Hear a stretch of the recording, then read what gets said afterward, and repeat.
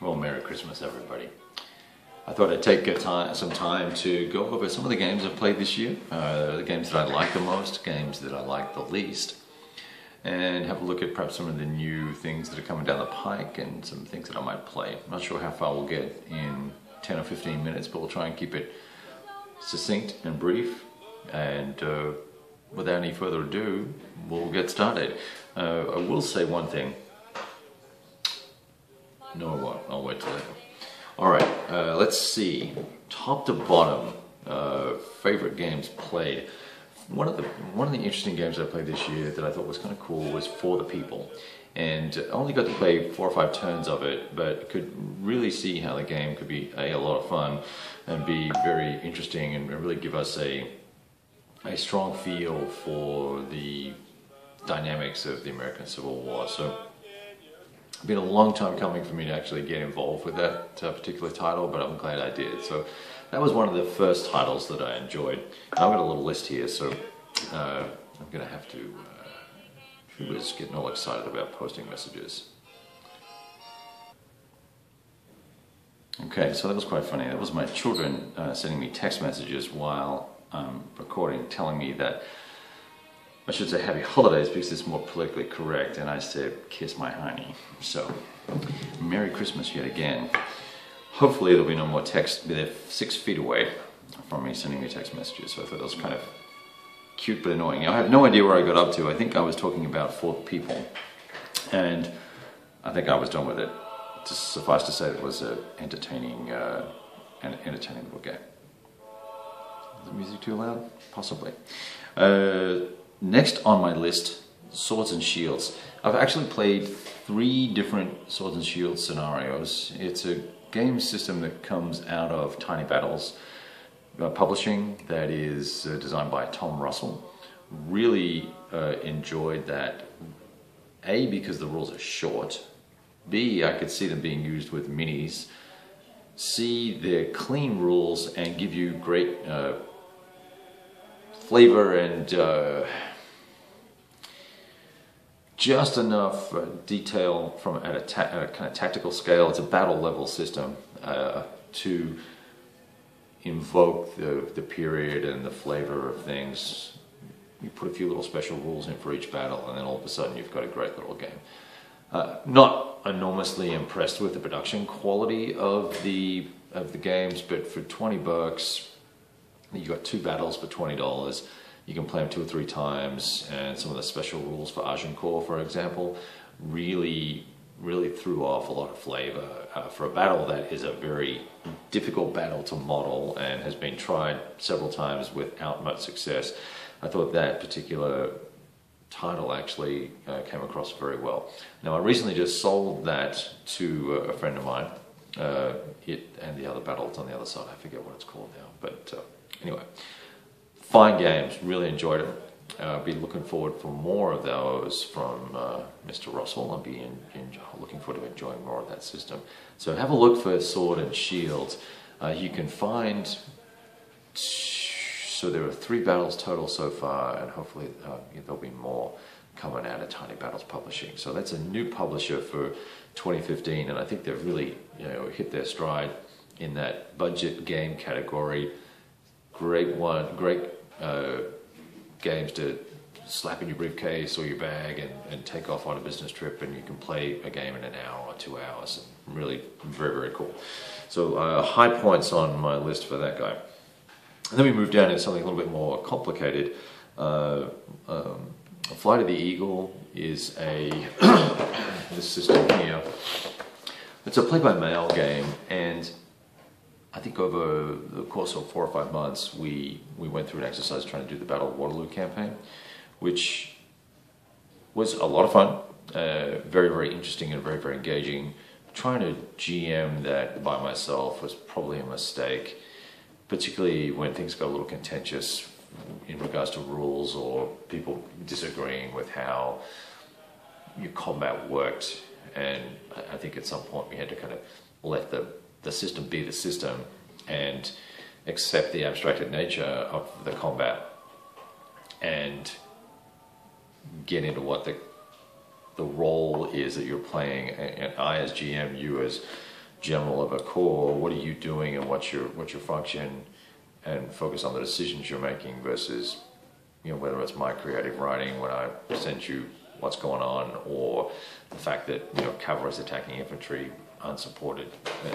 Just shit happens, right? So you got to either play the game and accept it as it is from that perspective, I think, or I should have had given you the opportunity to resolve the combats yourselves, but in an effort to try and make it easier for you, I made it a lot harder for myself. So I found resolving each particular combat, although it's just a handful of die rolls, keeping track of 6 or 7 of those combats per game cycle became a little bit onerous. I had a fairly complicated spreadsheet running to keep track of that. What does that mean? It means this is a freaking awesome system, so much so that I went and bought Volume 3, which allows you to pretty much play a campaign and at the country level and do recruiting, hire, train, accumulate funds so that you can buy your armies and all that sort of fun stuff. Really, really interested in trying to do that with a handful of folks. I'll probably have a staff. I think I'll have a staff of folks who will help me do that. That'll be 2017, who knows when that'll be, but I'm very interested in the rule set because I think it might be a nice way to experience that Napoleonic era larger campaign style game, which is really not available to us today in a well-functioning system that I'm aware of. I know there's Nations in Arms and some other things, and Empire in Arms, but they're all either really, really old and come down to a single die roll at some point in the situation, or they've got crappy rule sets that have not been revised or updated enough that, from the folks I trust who say that they're potentially good titles, that they're worth trying to jump into. So I'm looking at this thing as maybe the next title. Now, while we're on the theme of Waterloo, Fallen Eagles, 1815. Let me just... Oh, and so this was a Pratson Editions game, so it's a French publisher. This is also a French publisher. It's Hexasim.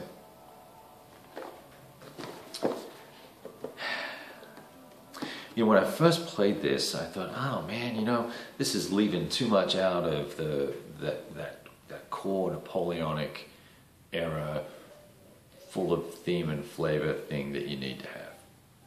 And I thought, well, you know, a game that doesn't deal with facing and doesn't deal with proper artillery and cavalry charges and squares and things like that is not a tactical game. And it's probably just a, you know, highly abstracted thing, and it's not cool. Having played only the Prussian scenario, when the Prussians arrived scenario, I took all that back because the game clearly states up front that it's trying to put you in, you know, this basically a corps commander situation, and you're entrusting that your divisional commanders are going to know which way to face their frickin' force, right? Number one. Number two, they're going to know when to get into a square or not get into a square. And the cavalry is going to derive the benefit of the enemy either being in a square or not being in a square, subject to the DRM tables.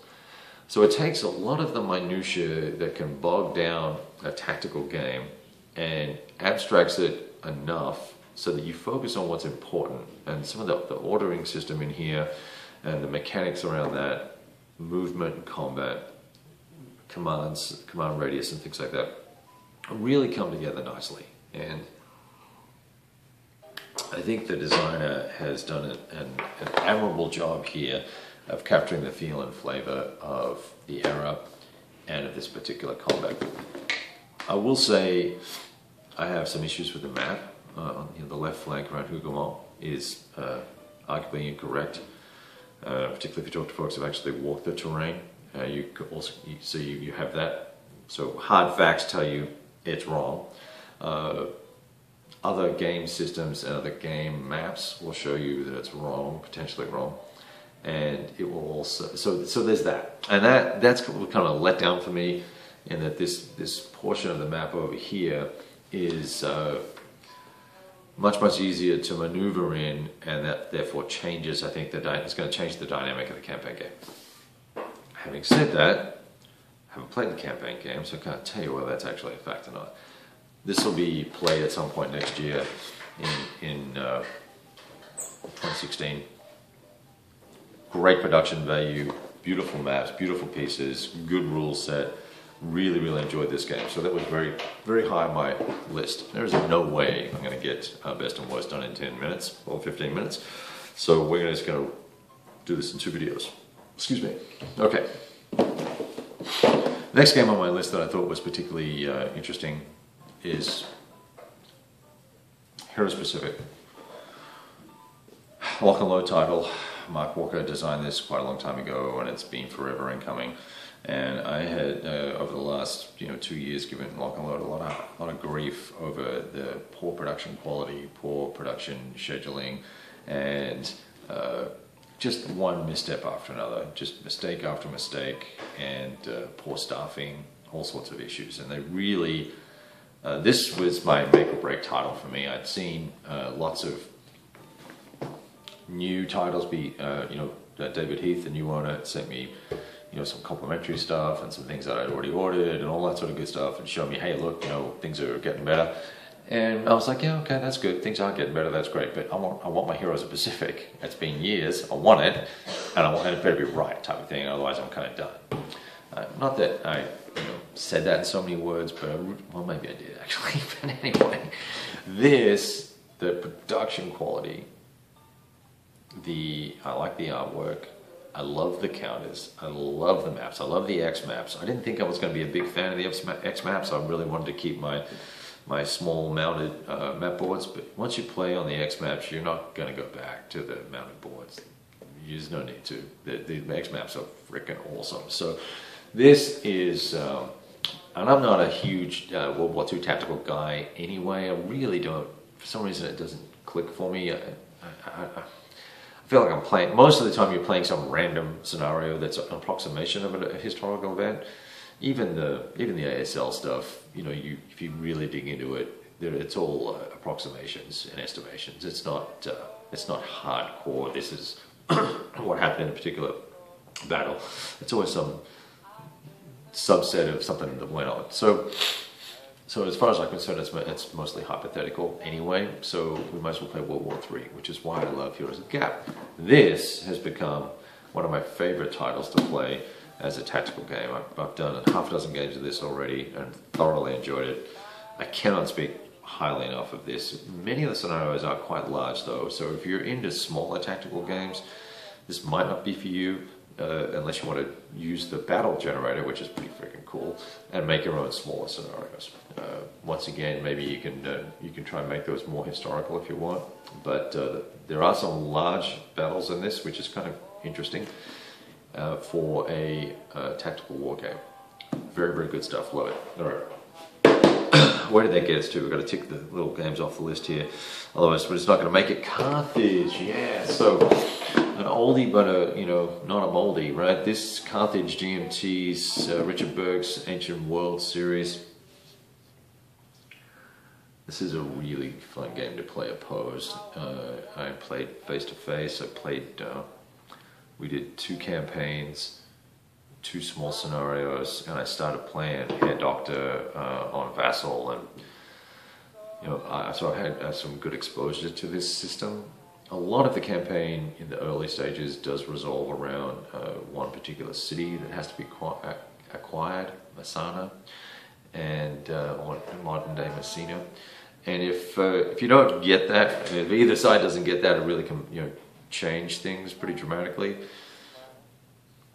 But it's a really interesting title, and it's well worth the extra effort, and there is extra effort. It's well worth the extra effort to go through and work out how to play this game properly and take your time with it and really enjoy it and soak it up, because you are getting a true operational scale level experience in the ancient world for the First Punic War, and it's pretty freaking awesome. And I can not recommend this highly enough. It's out of print. It's going to cost you $70 to buy it unpunished, maybe more.